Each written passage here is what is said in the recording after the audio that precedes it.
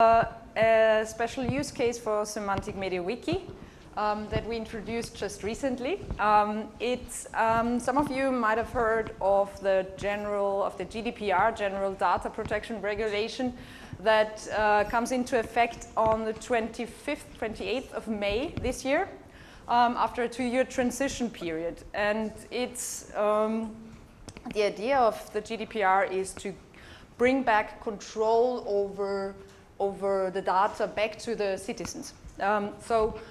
Regulations are stronger and the sanctions are very high,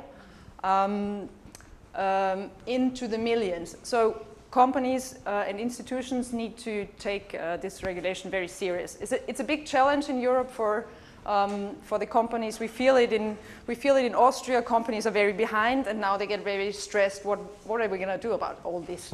And it's especially a challenge for small companies, of course. It's a topic in between law and IT, a combination of this.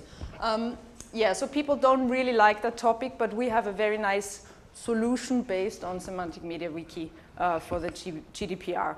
What we do is the regulation circles around a record of processing activities. So you need to keep a record of everything you do concerning the GDPR, what sort of data you're storing, where you store it, who's got access to it, if you make any changes, if you if you launch new software, etc. And you need to write all this down in this record. And that's what we do with the Data Cockpit. The Data Cockpit is a project by Bernhard Grabiner from the KDZ. It is funded, it is sponsored by NetID. We've got a big funding for it, and I'm a partner. And Bernhard Grabiner is working with the public sector in the KDZ, and I'm the partner for the private sector in this project. We are planning to, it's online already. We're planning to be able to offer it within the next couple of weeks, actually. I'll show you quickly what we did. You find, it's a Semantic MediaWiki. It's making use of 2 more semantic extensions, semantic comments and semantic glossary.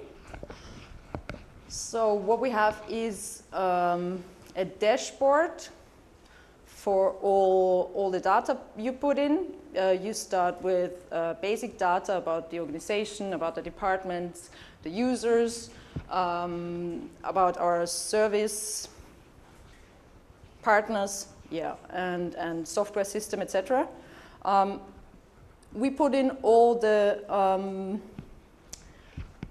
law information, the official GDPR law, or Datenschutzgrundverordnung, as we would call it in German, with the articles, all the information, and you have a certain a very nice feature.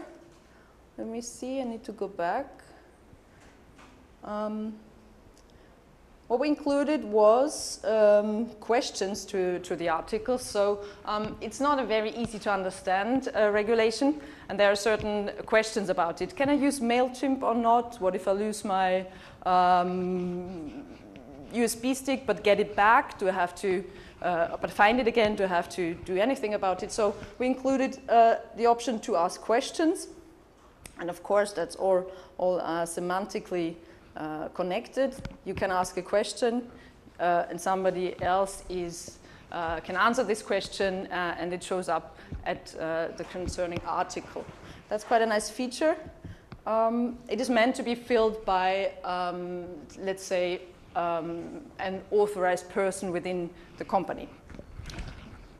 Yes, we also have the Austrian Datenschutzgesetz included in there, which is like the older version, but it's still valid. And there you got the Verfahrensverzeichnis, the record of processing, data. So we make use of page forms to fill that in. You're used to certain topics, the persons, the articles, it's related to documents, the software, the departments, etc. Right? Yeah. And we have also, yeah, that's what I wanted to mention as well. We have included a semantic glossary which shows, so if I'm moving over, let's say, Article 6, it shows me what this article is about, and it's directly linked to the related article in the regulation. That's quite a nice feature as well. Yes. Any questions? Yes.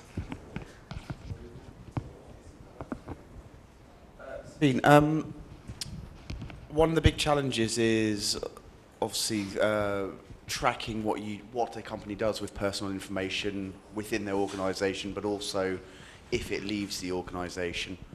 How do you get people to capture that in this?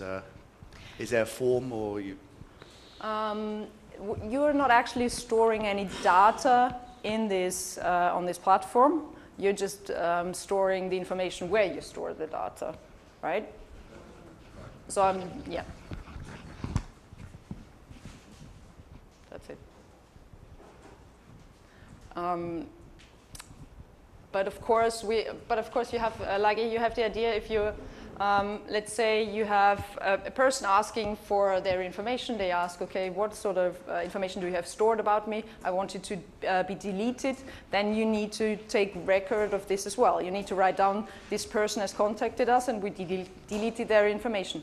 And of course you can't write a name for this. I deleted Ben's information. No, doesn't work. So you have to how do you pronounce that? Pseudonym it. Yes. Work with IDs in a way, so it's, but not many companies work like this with their data, so it's a challenge and a chance to restructure their data within the company to be able to do that. Yeah. What I don't understand, I mean, the companies have databases, okay? And what you are saying is that in this system, they try to comply to the regulations of the GDPR. Or do you say, no, this Semantic MediaWiki is going to be installed locally at the premises of the client, and there you are installing that in order to comply to the regulations? Well, it's only one part of complying to the regulations. You need to write down what you're doing. You still need to do it in the correct way. So you still need to store the data in the correct ways in all your other databases and software systems and communication systems, etc. This is just a record of where you write down how you do it on a meta level, really. Okay. I'd say, yeah. But these regulations, how are they going to be audited or checked or? Yeah, well... is there a special agency for that? Yes, in Austria, well, in each country it's a different one. In Austria it's the Datenschutzbehörde. Okay. And they will be checking like maybe one area after the other.